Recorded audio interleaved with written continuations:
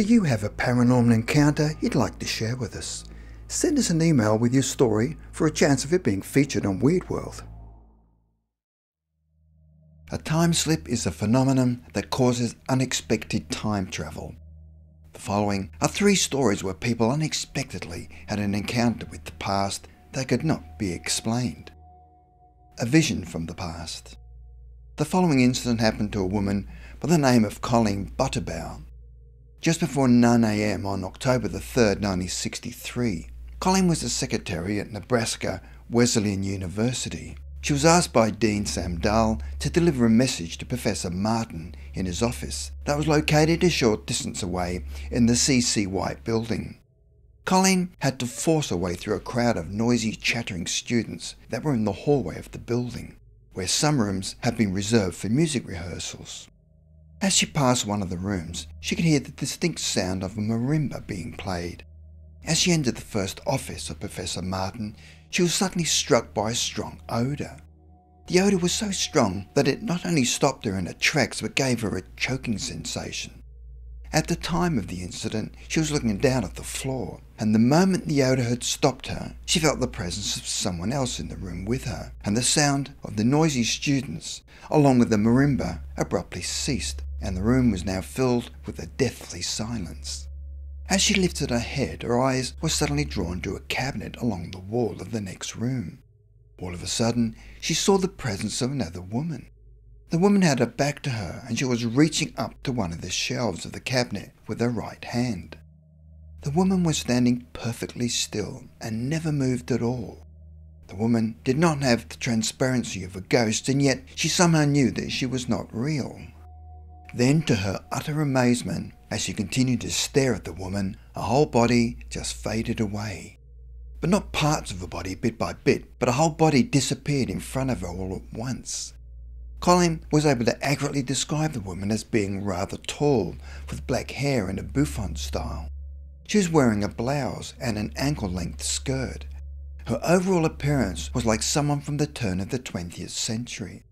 As the woman faded away, Colleen Butterbaugh was not aware of anybody else in the offices, but then sensed there was a man sitting at the desk.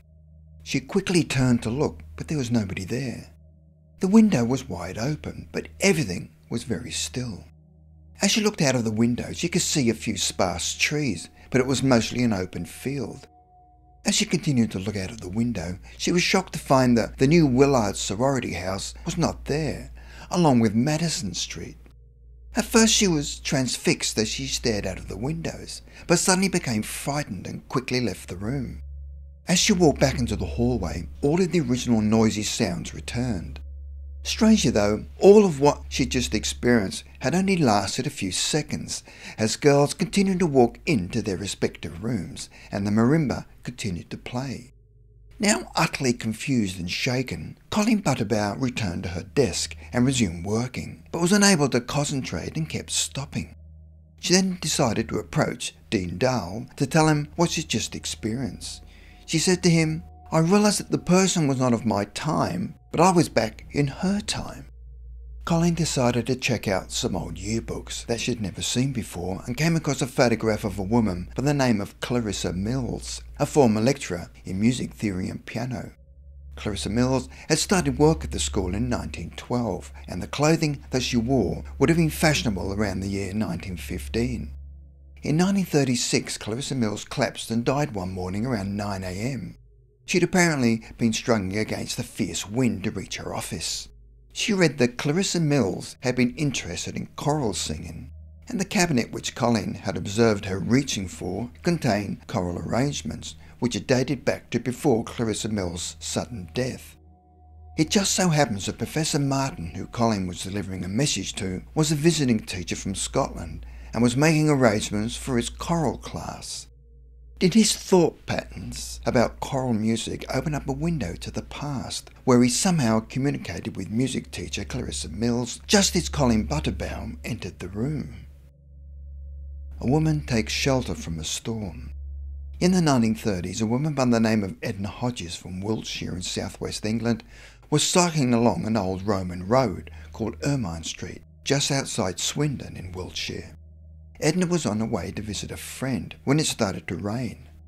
When the weather became extremely harsh, she decided to take shelter and came upon a small thatched cottage that was located in a small lane just off of the road.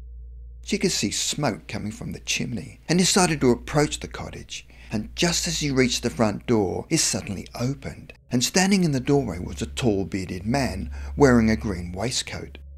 Edna then asked the man if she could take shelter from the storm and invited her inside. The room had a low ceiling and there was a fire burning. The old man never uttered a word, and just as Edna began to walk inside the cottage, she suddenly found herself back on the road, continuing her journey as if nothing had happened. She had no idea how she got back to the road and does not remember leaving the cottage. When she arrived at her friend's house, she was greeted by a friend along with some other people that lived locally. They were surprised that she had arrived at the house on a bike in a terrible storm, but she was totally dry.